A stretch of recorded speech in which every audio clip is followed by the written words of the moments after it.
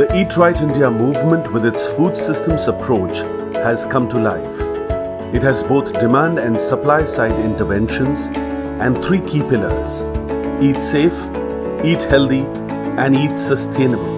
On the supply side, quality is assured by setting standards and food businesses are regulated through a graded approach. On the demand side, food environments are transformed to provide for the right food. Farmers, scientists, and all stakeholders work in tandem.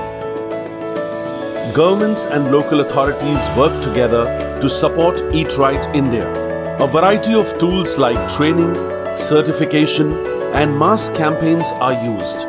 Eat Right India's engage, excite, and enable strategy ensures the health of people and the planet.